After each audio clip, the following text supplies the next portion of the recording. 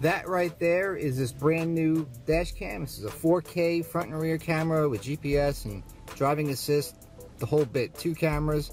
This is going to be the focus of today's video.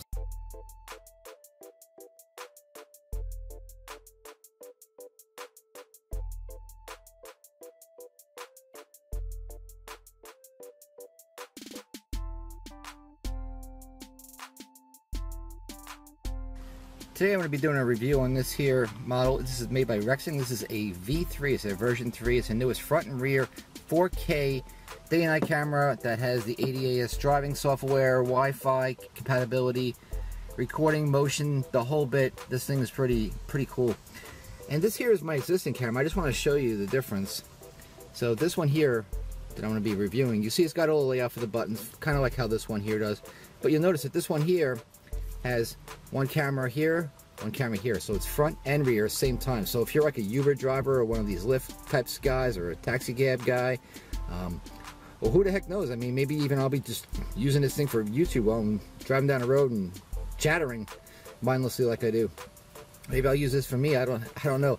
But you could see, I mean, this thing is just really super compared to what I have here now. And this thing is not by any means an inexpensive or a low budget type of system. This one here has motion, GPS, Wi-Fi compatibility, nice HD camera. I mean, this thing is pretty nice. It's serving pretty well, and I've been very happy with it. But this thing here, I'm really super excited to see what this thing can do, because this thing is apparently a stiff upgrade. Just look at the screen, look at the layout. I mean, you can even smell the quality coming off of this thing. This thing is legit. I like this.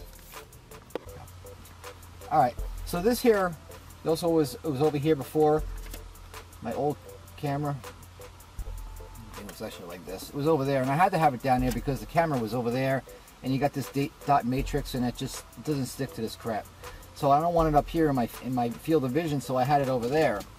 The good thing now is that this thing's got this really wide screen. So what I'm going to do is I'm going to take this, place it right up in here, because I got my front camera here, which I can record inside the vehicle. Then I got my camera out front, which turn my outside camera right there, which is going to pick up on motion, day, night, accident recording, driving safety alerts, the whole bit, 24/7. That's working. And then I got my main camera on here. I'm going to turn to the inside cabinet so I can, like I said, I can sit here and watch myself and entertain myself.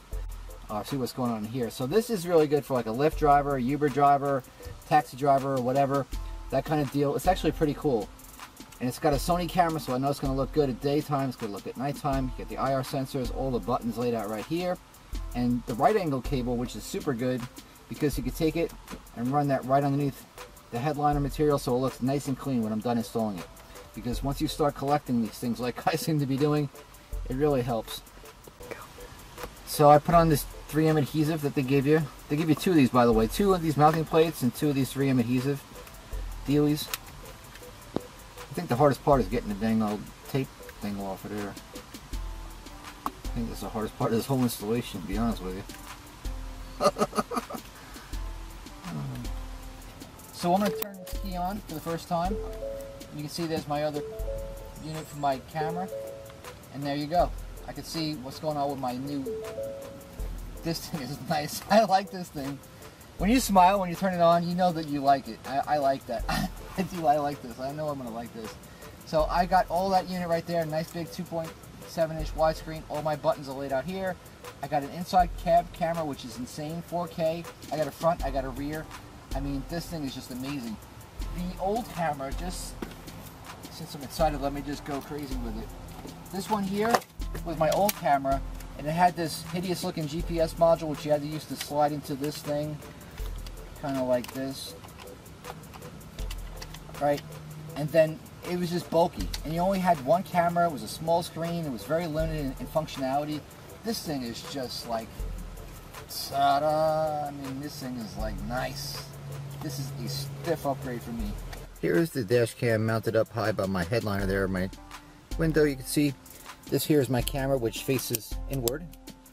See when I put my finger on it, the night infrared LEDs pop on. And then there's my widescreen for my front camera, and I can switch the view, change my settings. There's my right angle charger, which runs up, and I have that hardwired down underneath the dashboard. And the settings are really easy to use. You can change the screen to on, off. Oh, we got a customer walking by there. You could do this, the picture in picture.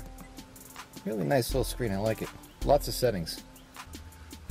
So a few other things I really like about this unit. It tells you right here how much memory you have left on the card. If you have Wi-Fi, so if you're using the app, it tells you right there on the screen. Your camera is all nice. It's not too annoying with a lot of the beeps that a lot of these units with the driving assistance is built in. It gives you like visual confirmations for green lights, for if you're in the lane, if you're traveling too far to the right. If you kind of like hit the brakes too abruptly, it'll give you like a little red icon and issue a chirp, which is pretty cool. I like it. It's got a lot of little icons on there, which if you don't really pay attention to, you never really know what the heck they're doing. But once you start to get intimate in using this unit, the more you learn about it, the more easier it becomes to use, if that makes sense. Because a lot of the times you get something and the more complicated it is, the more complicated it is.